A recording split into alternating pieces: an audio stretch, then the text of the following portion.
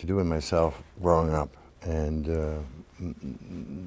all the advice they would have for me was like, well, why don't you try acting, you know, you may like it. And I didn't think so, but I thought, well, okay. I didn't feel very much at home on the stage, and I got really lucky very quickly. I think after 4 years of stage, I was sort of discovered in Holland for a television series, and from that day on, I've sort of been going at it. There were two films that sort of got the American eye, so to speak. One was Turkish Delight, which was my first ever film, and it's a beautiful love story. The next film that got the attention was Soldier of Orange, and that sort of really helped me to realize that there was a possibility maybe to actually work in English. And I'd done 5 or 6 German films, which weren't really that good, but it was different from Holland. And so I got myself an agent when I was doing press for Soldier of Orange because it had a limited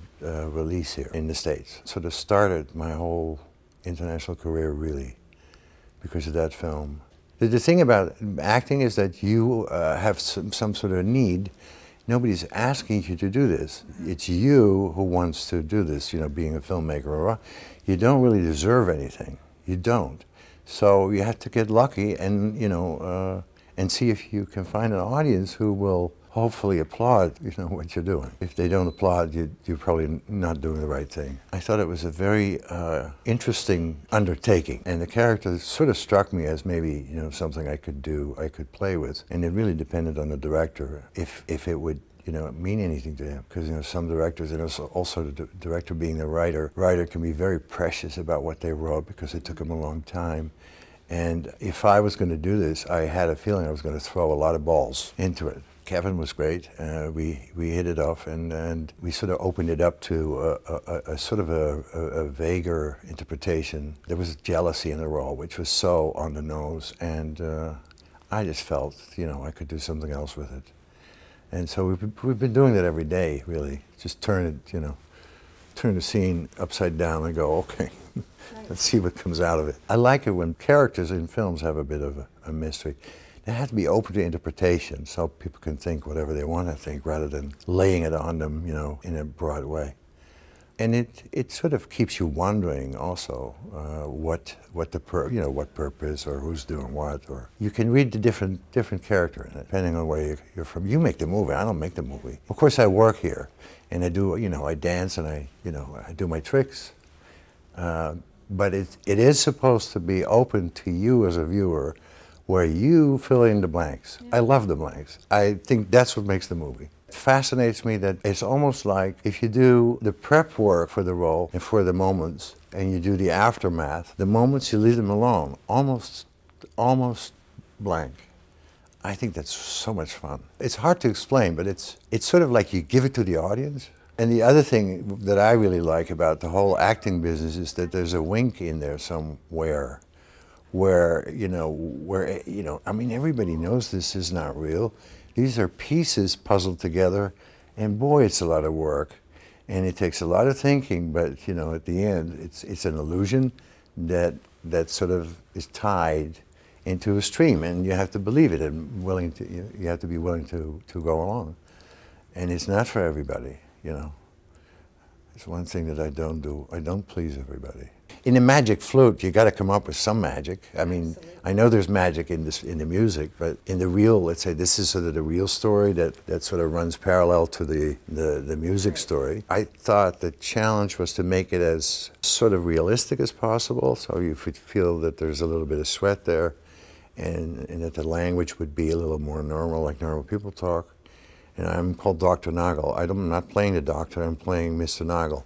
And if I'm playing Dr. Killer, I play the person killer, or lover, whatever. Right. I find it very odd that acting tends to be about the profession that people have, as a character. Mm-hmm. We play professions now, and I'm not interested in that at all. I want to feel the blood and There's a certain amount of Kemp that is in there that is very funny and very much like a puppet theater. That's the part I like. And I'm not sure if I'm reading it correct, you know, that sort of needs to be seen when you see the film. The marriage of opera and film is not an easy one. It's not an easy one. It's just like literature and film and, for instance, dance in film or poetry in film. They don't really are good and bad together, you know. So he's got a challenge on his hands, but I'd love to be part of it. Many of my movies have sort of become cult films, and I'm not such a hot item to hunt for. I don't think I give them what they really want. I've had a few brushes here and there that are very unpleasant. And when I talk to my colleagues, the first thing they say is, you know, your privacy. Privacy is so beautiful and delicate, and I think it's a treasure that you own and that keeps you sane. I can handle a lot of that. I can be alone for months at a time, have it not bother me. I have enough in my head. I can live for months on that. But if they start invading the privacy, I get very, very sweaty and nervous, and probably also a little pissed off, which is not a great thing. Fans is that's a different ballgame. There's stupid people, and then there's other people, and there's also stupid fans. So you have to handle them in a certain way. But it doesn't mean that I think when people come up to you, most of the time, they're trying to say something nice. It doesn't always come out the right way. And some people are just so, whatever they are, shy, flabbergasted. They think, what they think you are has nothing to do with who you really are. It's, their projection is bigger than you. The fans, I like them. What they gave me because of the internet, they don't tell you that because somebody tells them to tell you, or because they don't want to tell you. They tell you something straight from the heart. You don't know who they are. And what was really interesting for me was to see that they actually could really deeply understand what I was doing. And in the beginning, I don't know, I never believed that acting was about communication. I thought it was just a bunch of, tricks and make-believe, but there's pure communication if it works. And the thing about Blade Runner, which to me was, my most unique film ever, I was part of it, was that the Japanese, you name the people, they all got hit the same way. And in that way, you sort of put your arms around the world, in one moment, and it's yours. I mean, all these people are suddenly yours, and they live anywhere, and I think that's amazing. And what is even more amazing that it's 25 years later now, and it's still that way.